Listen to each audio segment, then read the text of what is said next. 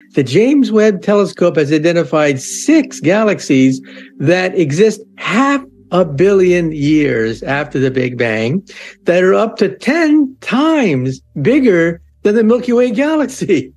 That shouldn't happen. There should not be primordial galaxies that are bigger than the Milky Way galaxy that are only half a billion years old. Something is wrong. What if the most powerful telescope in history has just revealed something we weren't supposed to see?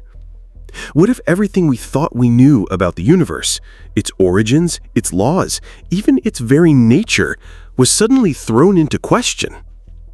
For decades, astronomers have relied on the same frameworks, building models that explained the cosmos with neat beginnings and predictable rules. But the James Webb Space Telescope has started to show us something different, something stranger, and something that doesn't fit inside the picture we've been painting for 100 years. Scientists are now confronting evidence that challenges the very foundations of cosmology. Some of the brightest minds in the field have begun asking questions that would have sounded outrageous just a few years ago. What if our universe is not what we thought it was? What if the Big Bang was not the simple beginning we've always believed? And what if the structures Webb has uncovered mean we need to rewrite the story of existence itself? Let's dive into this latest discovery. From the first months of its mission, Webb delivered discoveries that nobody was prepared for. Its infrared vision cut through the cosmic fog of the early universe, revealing galaxies and black holes at ages and distances that defied every timeline in the Standard Model. Scientists expected to find baby galaxies, tiny, chaotic clumps of stars slowly forming in the aftermath of the Big Bang. Instead, they found massive, mature systems already in place, galaxies that looked more like today's Milky Way than like infants of a young universe. Recently, a team led by Pablo Pérez González at the Center for Astrobiology in Madrid identified 9 mysterious light sources at the very edges of the observable universe. 6 of them sit at a redshift of 17, and 3 reach an astonishing redshift of 25. To understand what this means, remember that redshift is the stretching of light as the universe expands. The higher the redshift, the farther away something is, and the further back in time we are looking. Redshift 17 takes us to just 200 million years after the Big Bang. Redshift 25 takes us to around 100 million years after it, an era when, according to our models, the universe should have been dark, starless, and empty. This period has long been called the Cosmic Dark Ages. After the initial burst of the Big Bang, the universe was a searing plasma of particles. It took hundreds of thousands of years for that plasma to cool into atoms, and then another 100 million years before stars and galaxies could form. During the Dark Ages, the cosmos was silent, featureless, and invisible. Nothing should have been shining. But Webb's images suggest otherwise. These newly detected light sources are blazing across the sky from a time when nothing should exist. They are not galaxies as we know them, and they are not stars in the conventional sense. If our current models are correct, they should not be visible at all. So what are they? That's the mystery shaking the world of astronomy. One possibility gaining traction is that these are primordial black holes, formed immediately after the Big Bang. Unlike the black holes we know today, born from the deaths of stars, primordial black holes could have emerged directly from the extreme densities of the newborn universe. If so, they could be the hidden engines of light at redshift 17 and 25. Andrea Ferrara, an astrophysicist in Pisa, has argued that if stars cannot explain this level of luminosity so early, then something else must be producing it. Primordial black holes may be the only candidates. If that's true, the implications are staggering. Decades ago, Stephen Hawking proposed that primordial black holes might not only illuminate the earliest chapters of the cosmos, but could also serve as gateways to other universes. In his vision, information swallowed by black holes isn't destroyed. It's carried somewhere else. If these strange points of light are indeed primordial black holes, they may be more than relics of our own universe's infancy. They may be evidence that other universes exist. But that's not the only strange discovery. Astronomers have also noticed a class of objects they call little red dots. At first, they were thought to be small, compact galaxies. But follow-up observations overturned that idea. They don't behave like galaxies at all.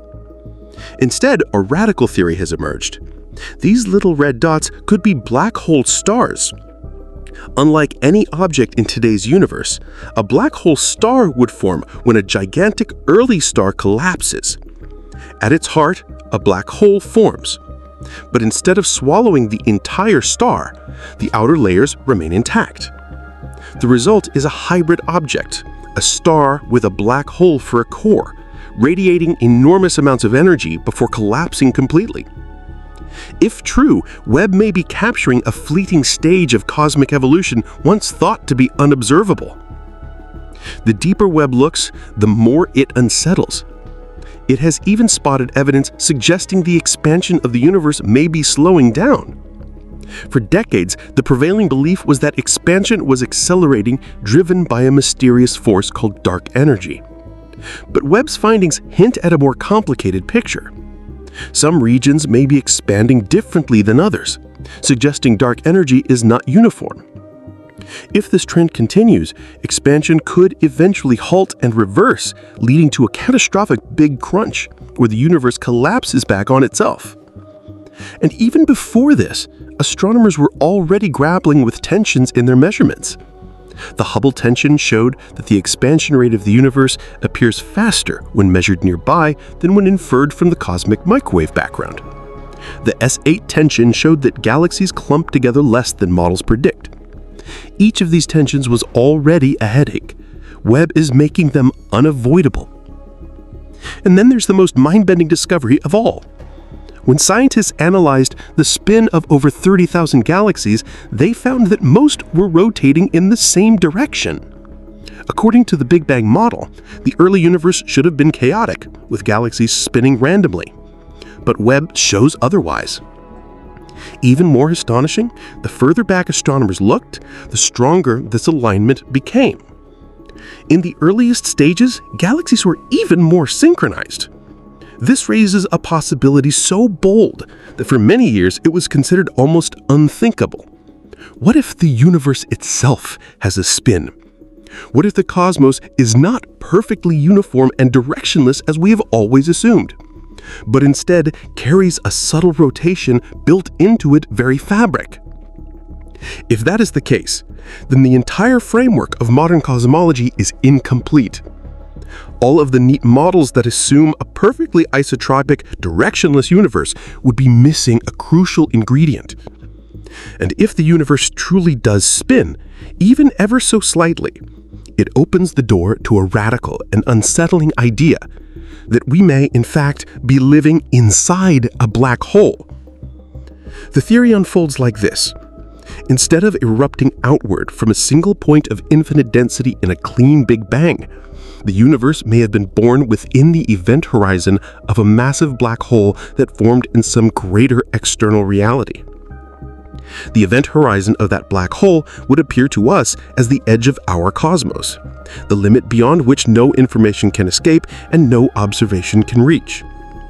Everything we know, every galaxy, every star, every particle of light and radiation exists inside this immense boundary. Beyond it, in a realm forever hidden from our instruments, may lie the parent universe that collapsed and gave rise to our own. In this picture, we are not witnessing the after effects of an explosion from nothing, but the unfolding of a rebirth, the interior growth of a black hole turned universe. Researchers at the University of Portsmouth have recently put forward arguments supporting such a model. Their view is that our cosmos may not have emerged from an inexplicable singularity that suddenly appeared from nowhere, but rather from matter in another universe that collapsed under its own gravity.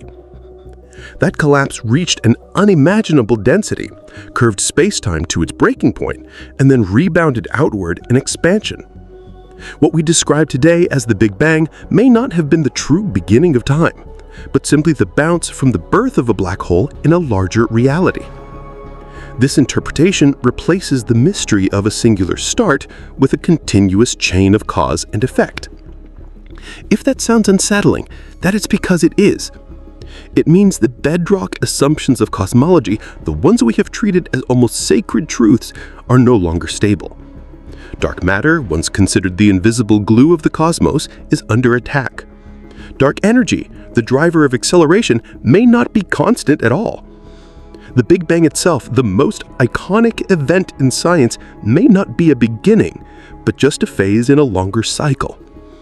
And even the cosmic microwave background, long regarded as the leftover glow of creation, may need to be reinterpreted. And every time Webb points its mirrors toward the deep sky, the story grows stranger. Instead of providing clarity, Webb has raised sharper questions. Instead of closing the book, it has revealed new chapters. Each observation, each spectrum, each strange galaxy is not a neat conclusion, but another cliffhanger. Another reason to doubt that we have the full picture. Far from simplifying the tale of the cosmos, Webb has made it more complex, more unstable, and infinitely more mysterious than we ever dared to believe. So where does this leave us? We are at a turning point. The universe we thought we understood is slipping through our fingers. Dark matter may not be real in the way we thought. Dark energy may not be constant. The cosmic microwave background may not be a relic of the Big Bang. Galaxy spins are aligned when they should not be, and some of the most brilliant physicists alive are seriously considering that our universe is inside a black hole. The James Webb Space Telescope was built to provide answers, but its greatest achievement may be the questions it has forced us to ask. Every time we believed the story was solved, Webb turned the page to reveal a deeper mystery. Every image, every spectrum, every detection is not a conclusion, but a cliffhanger. Another puzzle, another layer. Maybe that is the ultimate lesson. The universe is not a finished equation or closed book. It is an unfolding story with no final chapter, only endless layers waiting to be uncovered. So what do you think?